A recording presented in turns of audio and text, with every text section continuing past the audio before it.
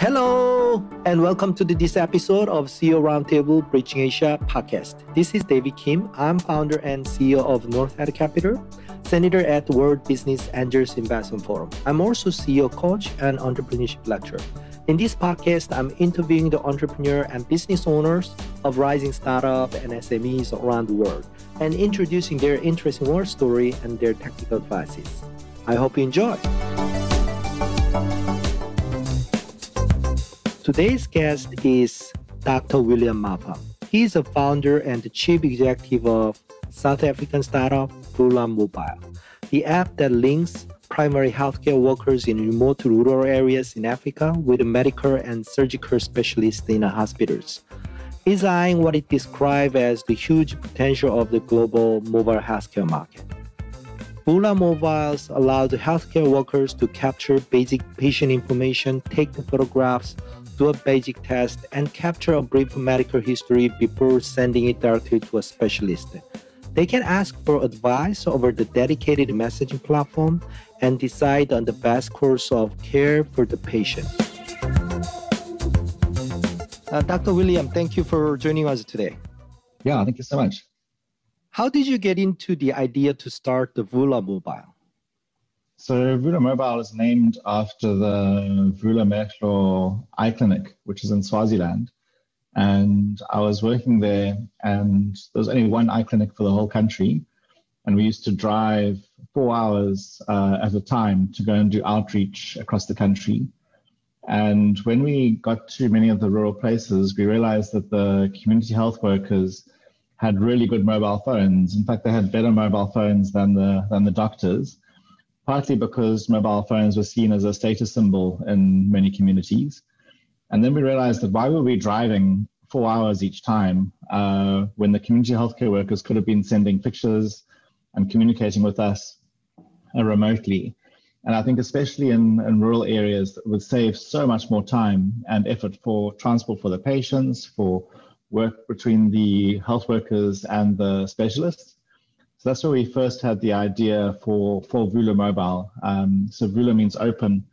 Vula Mobile means open your eyes. So I guess our eyes were opened to the potential for new technology in Swaziland. How many users do you have on the app, and the number of primary healthcare workers and the specialists, and what is the penetration of your Vula Mobile app at the moment? Sure. So what was interesting is that we started off with one specialty, which is ophthalmology, and mostly nurses connecting to the specialists. It's grown to now over 80 different types of health worker. So health worker can range from an ambulance assistant to a dietitian, to a physio, to a pharmacist. And there are now 53 different specialties using Vula, ranging from cardiology, dermatology, a bunch of free COVID testing services as well, thanks to the new pandemic. And so, yeah, we've really grown beyond our initial scope. It's been an exciting journey, and there are now over almost 16,000 users in South Africa on Vula Mobile. Yeah, that's amazing. That's huge. Yeah, I think if you look at the numbers of health workers in South Africa, we are very close to having about a third of all the doctors in South Africa on Vula, and many other health workers as well. I can imagine, in order to connect primary healthcare workers with a specialist, I can imagine app. I haven't used that app yet, but I can imagine it has a messenger and chatting function, and then sending the image to each other. So, what is the great things about the Vula app? So people like Vula for different reasons, depending on who they are. So if you can imagine that you're a primary healthcare worker, in the past, you would spend literally hours on the phone trying to speak to a specialist, trying to get advice. It's impossible to connect both health workers and specialists both at the same time. Often that's very difficult because both sets of people are working. So the primary healthcare workers love Vula because suddenly they can actually communicate asynchronously with specialists. And in about 30% of cases, they're able to help their patients with advice from the specialists, which means that they're learning case by case and offering better services themselves. The specialists like using Vula because in the past, many people who did not need to see a specialist would come in to their clinics because they didn't know better and the primary healthcare workers weren't sure. So now the number of referrals to their physical referrals to their centers has decreased by about 30%, which means that more people who actually need specialist care are getting specialist care faster. And then the administrators, the health administrators love Vula because suddenly for the first time, they get to see the flow of patients between health workers, between facilities. And this is connecting people who don't know each other. So there are many health record systems in hospitals and clinics or teams that use different software whereby they can connect with people that they know. But Vula's one of the few systems that connects people who don't know each other. So there's the three different groups that like Vula a lot. And then gradually more now, we're actually getting researchers using Vula who are looking at ways of improving the systems overall, using collated data. And they're also looking to use that for machine learning and new techniques that will help improve the system over time. So it's been interesting to see how it's used by different people in different ways and the different groups benefit in different ways. Sounds like a Vula app, Vula Mobile is more like an open collaboration system compared to the commercial comparable software app, right?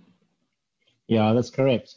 I mean, it's quite funny that our name, means open. So right. it kind of represents who we are. And if you look at the logo of the app, it looks like beads that have been sewn together by thread, which is the sort of common symbol in our country. So it's connecting different types and different groups of people. I like your description of the open collaboration.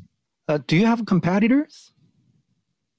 So it depends on the sector of the market that you're looking at in terms of competitors. So we actually regard traditional referral systems that used to be on fax or email, sometimes using hospital bleepers.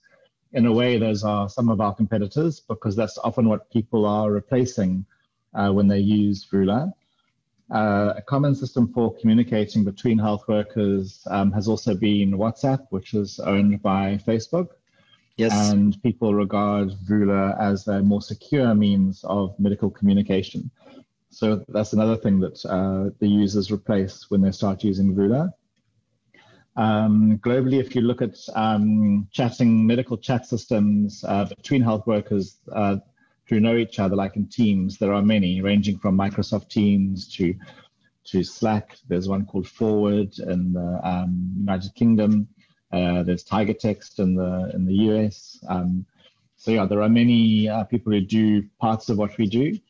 We're very specialized in the referral system, connecting groups that don't know each other. So I think we do have an advantage at the moment. I think one of our advantages also stemmed from our origin, where we made Vula free to use, and no one was paid to use it. It was never part of a pilot project. And so if it wasn't used, we would need to change it. So we learned a lot kind of growing up. And I think in a way that was an advantage. And especially being developed in a poor resource setting where we weren't really sure whether people actually have data to use it in the first place. We did a lot of work on data optimization. So it uses about 20 times less data than WhatsApp, which means that it can be used in the rural areas where I used to work.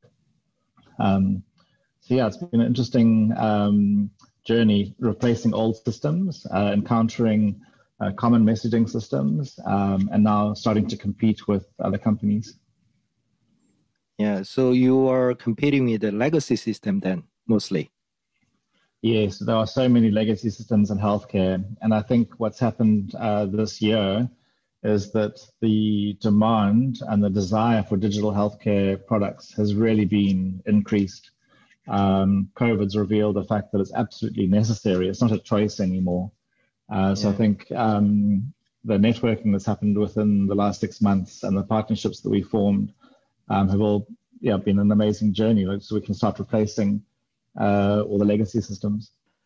I understand you launched the app in 2014, I can easily imagine how much of healthcare issues Vula has solved so far and made an impact, and how Vula can potentially reshape the ecosystem further.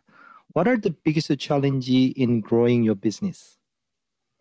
So I think we've had different challenges at different stages.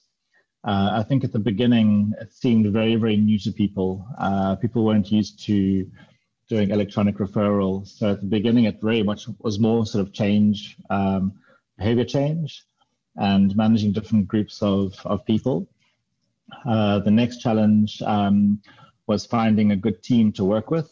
And the following change was actually raising funding to improve that team and to grow the team. So we've been through different stages of different challenges, and then our current challenge is how do we scale this as fast as possible, both in Africa and outside our continent. So we just had our first contract in the United Kingdom, which was completed last week, and we're looking forward to hopefully through this podcast reaching people in the eastern continents. How do Vula Mobile generate revenue, and who are the paying customer? So initially, it was built to solve a problem, which was an interesting way to start a business here. So I wasn't sure how it was going to generate revenue initially. However, we got our first, what we call an interaction contract with Sanofi, which is a French pharmaceutical company. We won their Africa Tech Prize at the Viva Technology Conference in 2018. And that led to a partnership where they support the growth of 3 specialties on Vula, which is psychiatry, tuberculosis, and endocrinology. And in exchange, they do get very targeted advertising space on our system. If you can imagine, if you put an advert on Facebook for a certain endocrinology product, you will only reach the doctors when they're at home and relaxing. Whereas with our system, you're reaching endocrinologists while they're at work, while they're treating patients, because they're getting the information they need on the adverts, rather than just seeing or having to find out information themselves. So it's very targeted, and they like that. So we signed a 4-year contract with Sanofi. Also in 2018, we signed our first government tender. So there are 9 provinces in South Africa. We've got our first tender in 2018 as well. And we're now working towards a national contract for all the provinces at the same time. So we've had a lot of support from both commercial companies and from the national government. And then increasingly we're working towards more commercial products now in line with sort of more common telemedicine offerings, which we call our virtual clinic. And that's connecting members of the public to services as well. So I think what's happened now is that our level of scale has opened up commercial revenue streams that we didn't have 2 years ago. So it sounds very familiar, like something like similar to the story of Amazon.com. I remember the founder of Amazon.com, he mentioned that the early day, he thought that his business model is like not for profit, right? But once he build and grow the platform and become dominant, player in the ecosystem, then he can do everything, right? Going forward. Yeah, it's a very good, I'm not pretending we are Amazon yet, but it's a very, very good analogy that at the beginning you're solving a problem. Right. And then I think in healthcare, if you deliver value, the money will follow. Yes, you're right. Perhaps that's a better way of doing things than trying to create a commercial product from the very beginning where you might not be solving a big problem. Right. So I think we're fortunate to go through that journey in that direction. Should not chase the money, right? Money will chase you someday. Yeah. Yeah. That's healthcare is like that. Yeah, rule of the world and rule of the game, I guess. Yeah. Is there any upside or commercial incentive to primary healthcare workers or specialists on the app? So there was no direct commercial incentive. So typically in South Africa, where we started, it was started in the public healthcare sector. The the healthcare sector in South Africa has two overlapping sections. One is the private sector, which is very much fee for service. In the public sector, all the health workers are salaried employees. So if you're a nurse working at a clinic, you have a salary to work there every day. And if you're a salaried specialist at a tertiary hospital, it's your job as part of a team to be on call and rotation for those specialties. So there was no direct financial incentive in the public sector. All you're doing is you're making the existing systems way more efficient by converting old legacy systems to a more modern technique like Vula for managing referrals. However, what we've realized as we've grown is that there is actually a demand for a fee-for-service telemedicine type solution. And the one thing that we've got now is the network of specialists, which is quite unique. There are many telemedicine services that offer primary healthcare, so instant access to a nurse or to a doctor. But the missing part in many projects or many businesses is the link to a specialist. So what happens if the GP can't diagnose your skin condition or can't diagnose your heart condition or doesn't know enough about ophthalmology and eye care to help the patient? What happens then? And we've realized that that's a key role that we can play because we've got that network of specialists already. So although we didn't focus on direct financial benefit to doctors initially, that is becoming an option now. What is next for the Vula Mobile? How do you want to change the world and long-term vision and any expansion plan?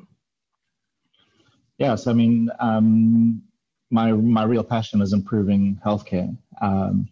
So I guess we started small. I mean, Swaziland's a tiny country with only 1 million people. Now we're in South Africa with almost 60 million people.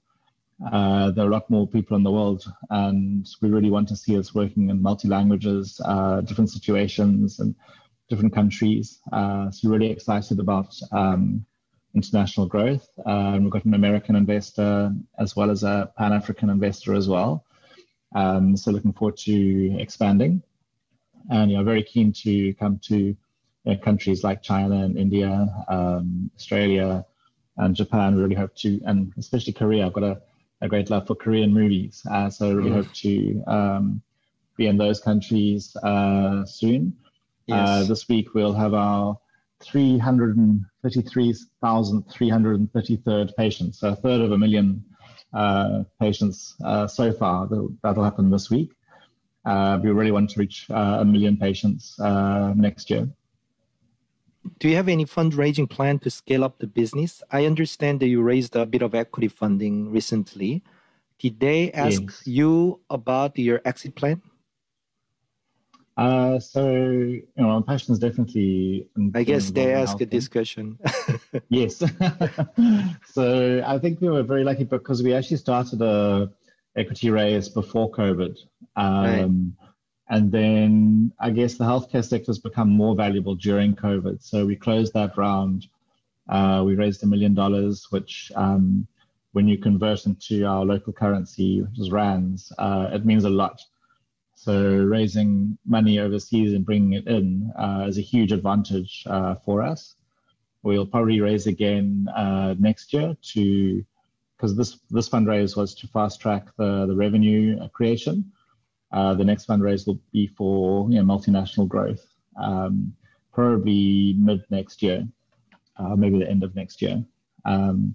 So yeah, that's going to be an exciting part. And then I think in terms of an exit, personally, I mean, there are other health interventions that I'd like to bring to the world.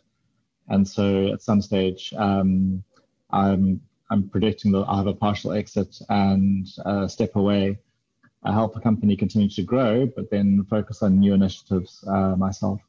I see. So trade sales, IPO? Oh, yeah, I hope so. That would be a great exit. So yeah, hopefully one day an IPO, that would be fantastic. Right.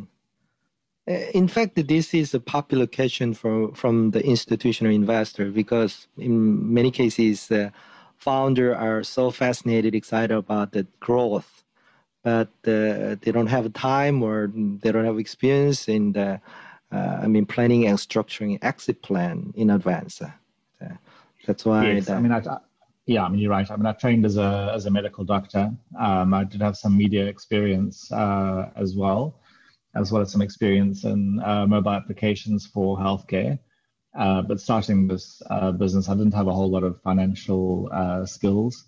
Mm-hmm. But very fortunate to have brought on a chief financial officer and a chief commercial officer, both of whom have been part of big companies before and built small companies into large companies.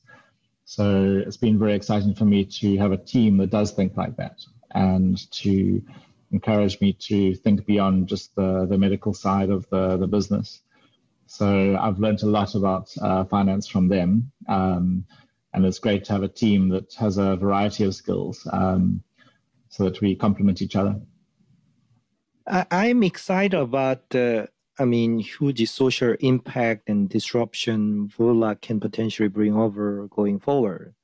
Then my question is why we don't see the Vula Mobile everywhere in the world? Is it because of regulatory issues in every country? Then how come is it possible to have Vula Mobile in South Africa and other part of Africa?